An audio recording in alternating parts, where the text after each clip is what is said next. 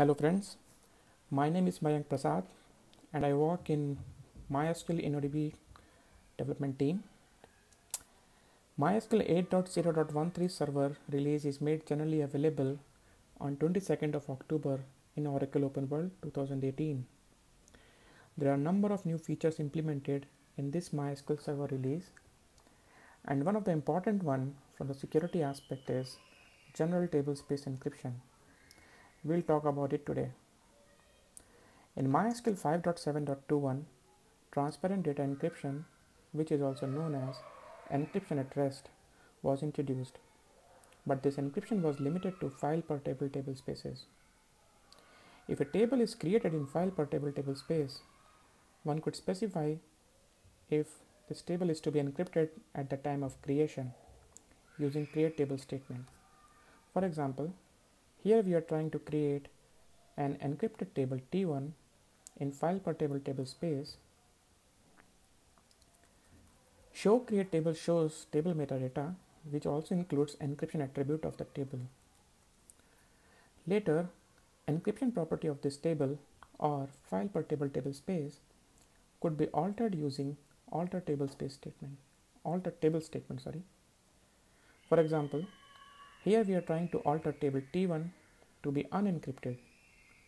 Show create table shows table metadata, which shows encryption attribute of the table has changed. In MySQL 8.0.13, this functionality is extended to general tablespaces. New syntax is added so that at the time of creation, one could specify if general tablespace is to be encrypted or not.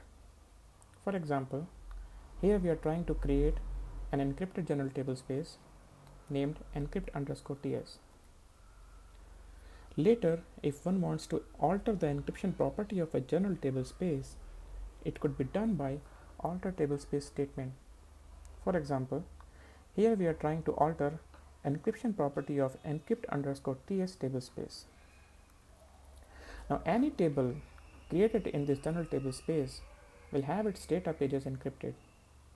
For example, here we are trying to create a table T2 in tablespace encrypt_ts. So all the data pages of this table T2 will be encrypted now. Note, the show create table shows metadata of table T2 where we don't see encryption attribute, unlike in file per table tablespace. The reason is tables in general tablespace inherit tablespace encryption property, so they don't have individual encryption attribute. Let's talk about observability now. MySQL is constantly trying to improve the observability of long-running operations and internal state. For this purpose, a new column encryption is added in information schema.InnoDB_tablespaces view to indicate whether the tablespace is encrypted or not. For example, here we are trying to find out tablespace metadata, and we see file per table tablespace T1 and general tablespace encrypt_ts both are encrypted, whereas other tablespaces are not encrypted. There is also progress monitoring of alter tablespace encryption operation.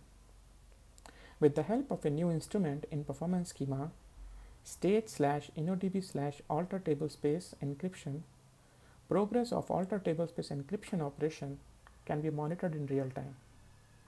Here is an example of progress information from performance schema event stages current table while encryption operation is going on. Here work estimated is the number of total pages in table spaces which are supposed to be processed, and work completed is the number of total pages in table space which have already been processed. The alter tablespace encryption operation is done using in-place algorithm. DMLs in parallel are allowed while this encryption operation is going on, but DDLs are blocked. If there is a server crash during this operation, then after recovery, this operation is rolled forward in a background thread, whereas server continues to start. Here is the snippet of a server log. When crash recovery is being done, an encryption operation of encrypt_ts tablespace is being rolled forward. If a table is residing in an unencrypted table space and is moved to an encrypted table space, this operation is allowed, whereas opposite is rejected with an error. For example, here we have a table T3 which resides in an unencrypted table space unencrypt_ts, and we are trying to move it to encrypted table space encrypt_ts, which should be fine and thus successful. But now we are trying to move this table T3 from encrypted table space to unencrypted table space, which fails and gives an error saying that the source table space is encrypted but the target table space is not. So to summarize, encryption at rest or transparent table space encryption is extended to general table spaces in MySQL 8.0.13. So the tables which share table spaces can have their data encrypted.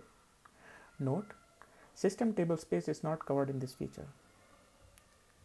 DMLs in parallel are allowed to ensure minimal impact on response to the user. There is more inside of table space property with an extra column encryption in information schema .InnoDB_tablespaces view. Encryption process is in place and it's always roll forward.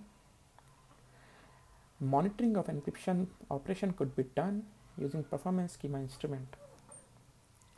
For more information, please visit mysqlserverteam.com or dev.mysql.com/doc/riffman/8.0/en/InnoDB tablespace encryption.html. Thank you for using MySQL.